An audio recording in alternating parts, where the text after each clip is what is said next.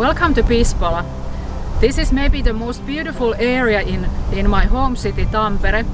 This is situated in a narrow isthmus between two lakes, the northern Näsijärvi Lake and the southern Pyhäjärvi Lake.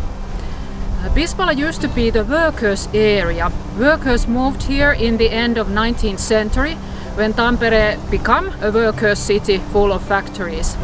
Land was very cheap in here, so they could afford the places here, and there were not any kind of regulations how to build up your house here in Pispala.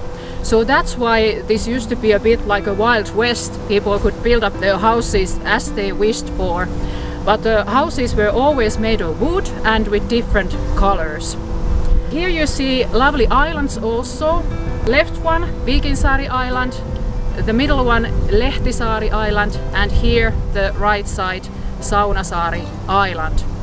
If you come to Pispala, you can take the bus number 115 from the central square, and there are lovely spots here to visit. You can see the poet Lauri Viita's monument here, and also his birth home, and a famous restaurant called Pispalan Pulteri, and also a famous shot tower that has just been under the renovation. Here in Pispala is also a famous Rajaportti sauna. It is the oldest public sauna in Finland, and it was founded in 1906. And if you are a sporty type, we have plenty of stairs here in Pispala. For example, Pispalan pitkät portaat, Pispala long stairs.